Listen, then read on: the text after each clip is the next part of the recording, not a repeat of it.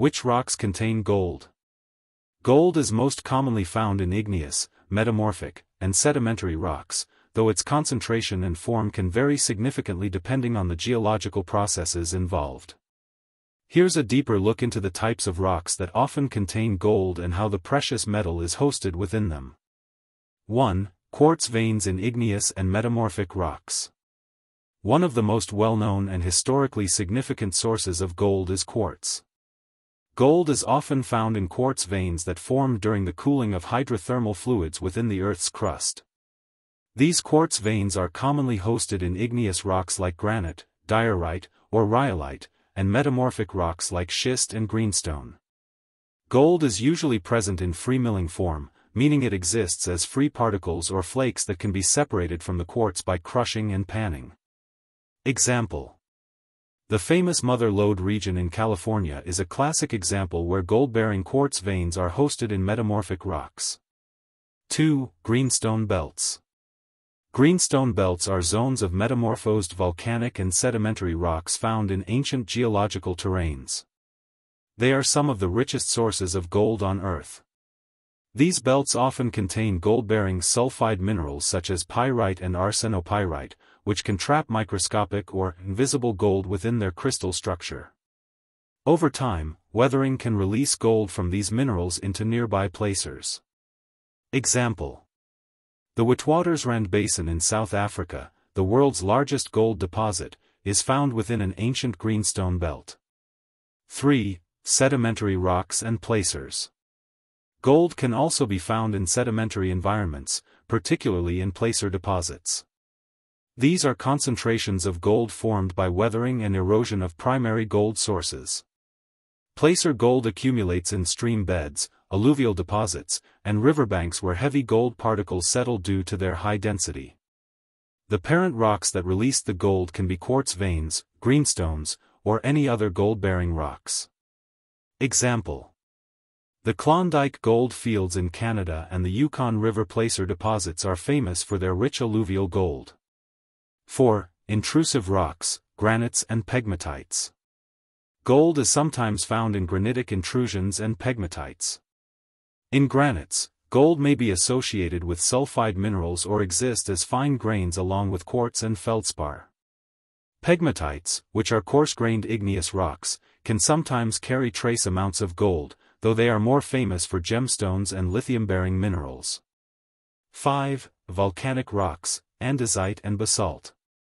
In volcanic settings, especially in regions with active or ancient subduction zones, gold is often associated with epithermal deposits, where hot hydrothermal fluids near the Earth's surface deposit gold within volcanic rocks like andesite or basalt.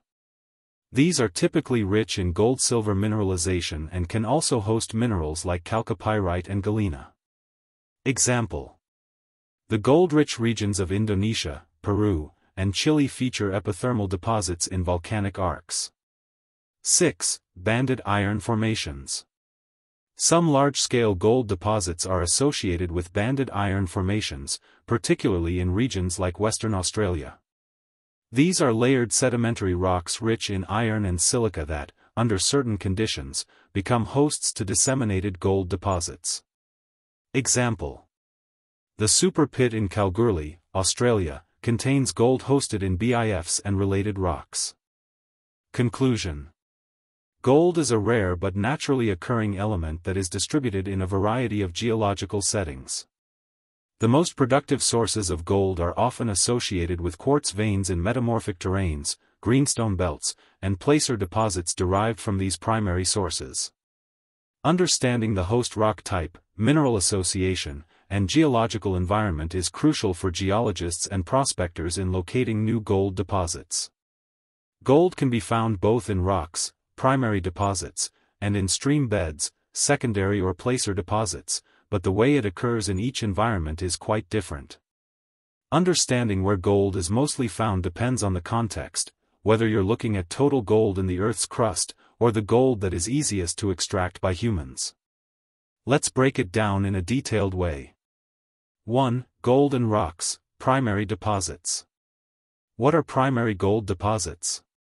Primary gold deposits are formed deep underground in the Earth's crust when hot, gold-rich hydrothermal fluids flow through cracks and fissures in the rock. These fluids cool down and deposit gold and other minerals, forming veins or disseminated ore. Gold in these deposits is usually encased in hard rock, such as quartz veins, greenstone belts, intrusive rocks like granite, metamorphic rocks like schist and gneiss. How is the gold found? In rocks, gold is often found as visible gold flakes or nuggets, free-milling gold. Microscopic particles locked inside minerals like pyrite or arsenopyrite. Invisible gold, which can only be detected with laboratory analysis. These deposits require hard rock mining techniques to extract the ore, followed by crushing, grinding, and chemical processing, e.g., cyanidation, to separate the gold. Examples of famous primary gold deposits. Witwatersrand Basin, South Africa, the world's largest gold deposit, formed in ancient sedimentary rock. Carlin Trend, Nevada, USA, a massive deposit of microscopic gold in sedimentary rocks. Kalgoorlie Super Pit, Australia, gold found in quartz veins within metamorphic rocks. 2. Gold in stream beds, placer deposits. What are placer gold deposits? Placer deposits are formed through weathering and erosion of gold-bearing rocks.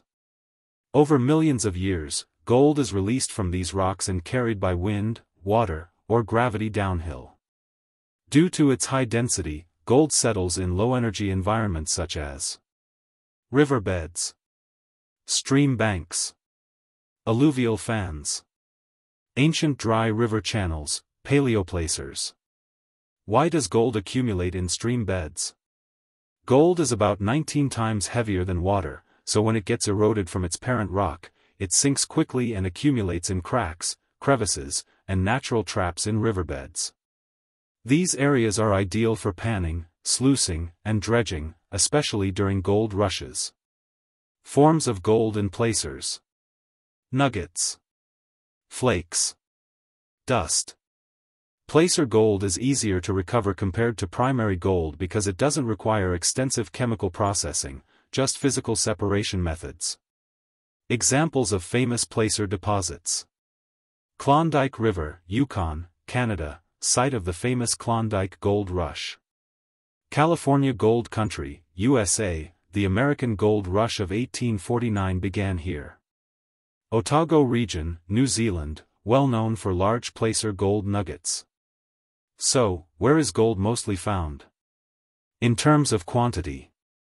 The majority of the Earth's gold, over 75%, is still locked in primary hard rock deposits. These deposits represent the largest reservoirs of gold in terms of mass. Modern industrial gold production is dominated by hard rock mining operations, which extract gold from ore in massive quantities. In terms of accessibility and history. Historically, much of the early gold discovered by humans came from placer deposits because it was easier to extract with simple tools, like gold pans or sluice boxes. Today, placer mining still plays a role, especially in artisanal or small-scale operations, but it accounts for only a small percentage of total gold mined globally. Conclusion. Gold is mostly found in rocks, especially in primary hard rock deposits such as quartz veins, greenstone belts, and intrusive rocks. These sources contain the largest volume of gold on Earth and account for the vast majority of global gold production today. However, stream beds, placer deposits, have played a historically significant role in gold discovery and extraction, especially during the Great Gold Rushes. Placer gold is easier to extract and was essential for early gold seekers, but in terms of actual gold quantity and modern mining operations, the deep rocks of the Earth hold the mother lode.